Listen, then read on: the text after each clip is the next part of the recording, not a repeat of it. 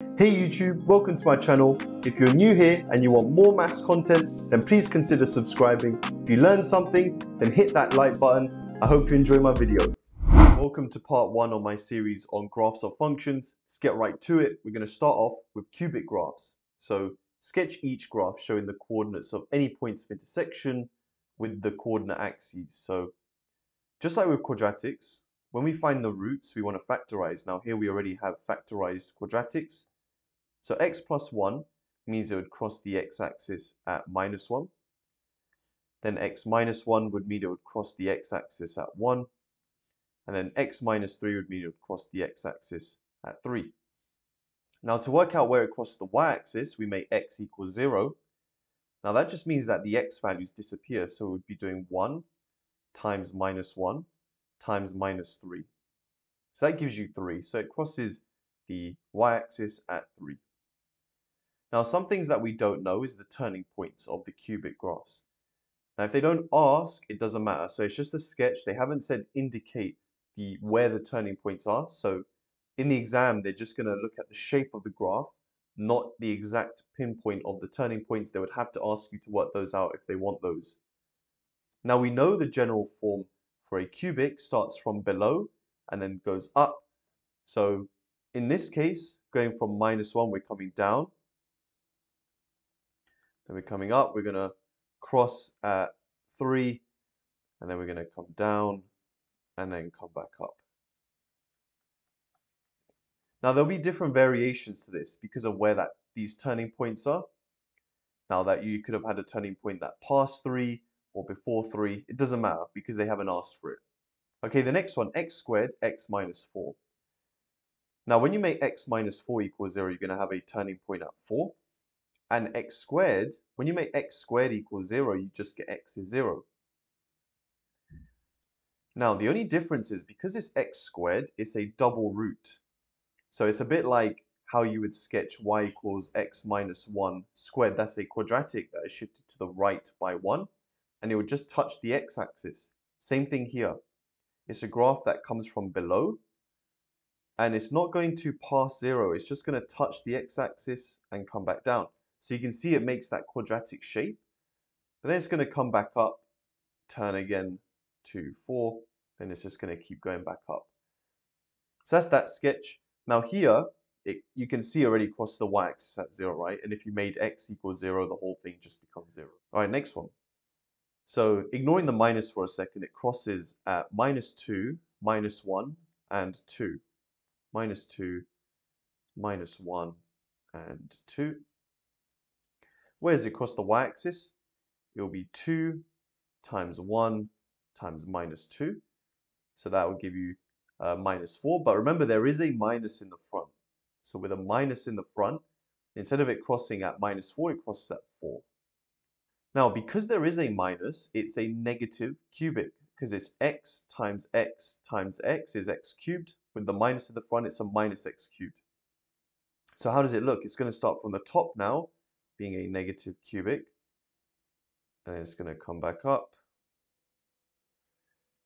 And then again, it's one of those questions where you don't exactly know where that turning point is going to be, but it doesn't matter because they've not asked for it. Then it comes back down.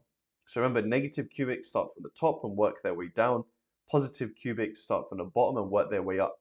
One way I like to remember it is that with positive cubics, I think about the Drake song, innit? So it starts from the bottom and then it works its way up. Start from the bottom, now we're here. That's so bad, right? But that's just how my students like to remember it. So cubics start from the bottom, work their way up. Negative cubics start from the top and they work their way down. So that's not a good thing, right? So negative, start from the top, work your way down. Now x minus 2 cubed. This one, the easiest way to think of it is that it's the the original x cubed graph shifted by 2 to the right. Yeah, so if you had f of x is x cubed, then f of x minus 2 would be x minus 2 cubed. So that's a shift to the right by 2. Now, what does a cubic look like? It comes up, then it goes flat, and then comes back up. So you want to do that as best you can. Flat, and then makes its way back up.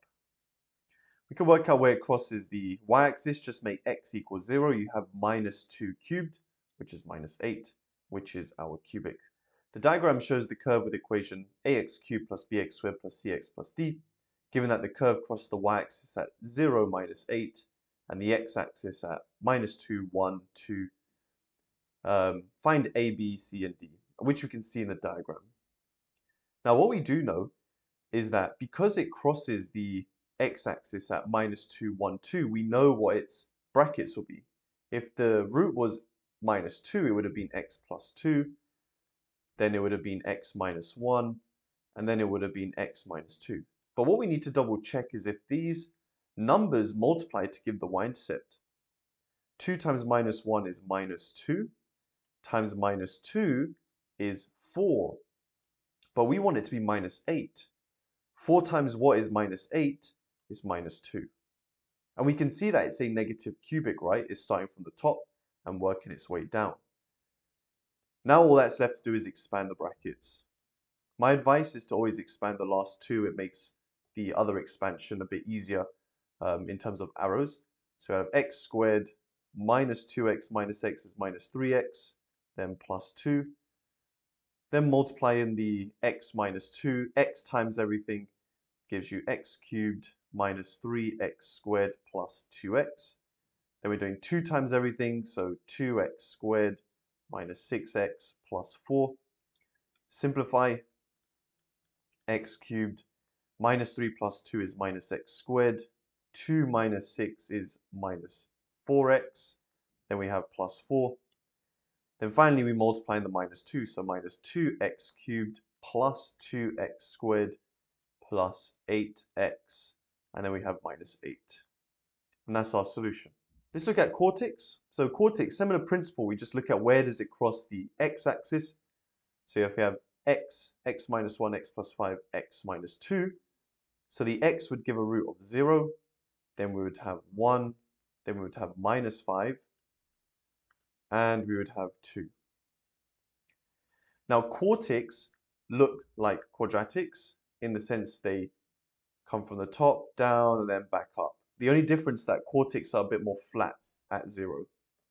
So a similar principle here is going to start from the top, come down, then it's going to turn towards the other root, then it's going to turn again to go through 0, through 1, sorry, then turn again to go through 2, and then make its way back up. So quartics, variations of the quartics look a bit like W shapes. The next one, and in that one, the y-intercept is 0 because there's an x on the outside. Next one, x squared. That means the root would be at 0. Then x plus 1, x minus 1. So the roots are 1 and minus 1. Same thing. It's going to come down, then it's going to turn. Now here we have to be careful. It's x squared, it's a double root. So it's only going to touch at the axes and then come back down and then make its way back up. Now this is a symmetrical quartic about the y-axis. Minus x, x plus 1 cubed. So minus x, the x means it's going to go through 0. X plus 1 means minus 1. Now interestingly, what do cubed roots look like? We know squared means it touches the axes. Cubed, you could think of it as it looks like the cubic graph at that point. Now remember, positive quartics come down, but negative ones, because it's a minus on the outside, are going to come from the bottom. It's going to go flat at minus 1, making that cubic shape, but then it has to turn and go through 0. Last one, x minus 1 to the power 4. So this is the original quartic graph shifted to the right by 1. So it crosses out 1. And remember, we looked at it in the last slide. It's going to come down and go a bit more flat at 1 and then come back up again. So it looks like a quadratic. Now, where does it cross the y-axis? You make x equals 0. You have minus 1 to the power of 4, which is just 1. The final ones are reciprocal graphs. Now, we sure know what reciprocal graphs look like from GCSE. They don't touch the axes, but they go towards the axes. Now, what does that mean about the axes? Is that they are known as asymptotes. So the y-axis is an asymptote, meaning the graph goes towards the y-axis but never actually touches it. And the x-axis is also an asymptote. So the y-axis is x equals 0, that's this equation, and y equals 0. Yeah, and the reason the y-axis is an asymptote is because if x is 0, if you were to sub it into here, you would have 1 divided by 0, which doesn't make sense. Why is the x-axis an asymptote? If you sub in y is 0, and you times through by x, you get 0 equals 1, which doesn't make sense. So these are values. Asymptotes are basically values of x and y, which are undefined. Yeah, they don't give you values. They don't make sense. Now, what they do in the exam is they like to make you draw multiple graphs on one for recip graphs so that you know where the positioning is properly. Because if you draw them separately, if you draw 2 over x and 1 over x on different diagrams, you can't tell which one's which. So they like you to draw them on the same ones. Now, 2 over x just means it has double the y values, which means it will just lay over the other graph. So this would be y equals 2 over x with the same asymptotes. Minus 3 over x is the same graph, but we're timesing all the y values by -1, which means if we look at the first quadrant, this is the first quadrant, you would times all the y values by -1, which would mean it would go underneath. And this is the third quadrant. If you times all of those y values by -1, it just gets reflected back up. So this is what it would look like with the same asymptotes of x equals 0 and y equals 0. Now we need to know the quadratic reciprocals. Now, what do the quadratic reciprocals do? Because it has x squared, all that means is all the negative x values get squared, which means they have the same y values as the positive x values. So the positive x values don't get squared because if you, the positive x values do not change because if you square a positive x value, nothing happens, right? But if you were to sub in x is -1, because you square it, it has the same y value as 1. Yeah, if you sub in x is -2, when you square that, you get 4. So it has the same y value as x is 2, which means you actually have a reflection here where it looks exactly the same, just on the other side. -1 would have the exact same y value as 1. Yeah, -1 and 1, same y value. 2 would have the exact same y value as -2. Now, what about -5 over x squared? Well, that's just timesing all the y values by -1. So everything that we see on the left side gets reflected down. All the positive y values are now negative y values. Now, the exact same as the original recip graph, we have asymptotes. X is 0 and y is 0, and that's the same for both. Okay guys, so this concludes the first bit of graphs of functions where we've looked at what the graphs look like.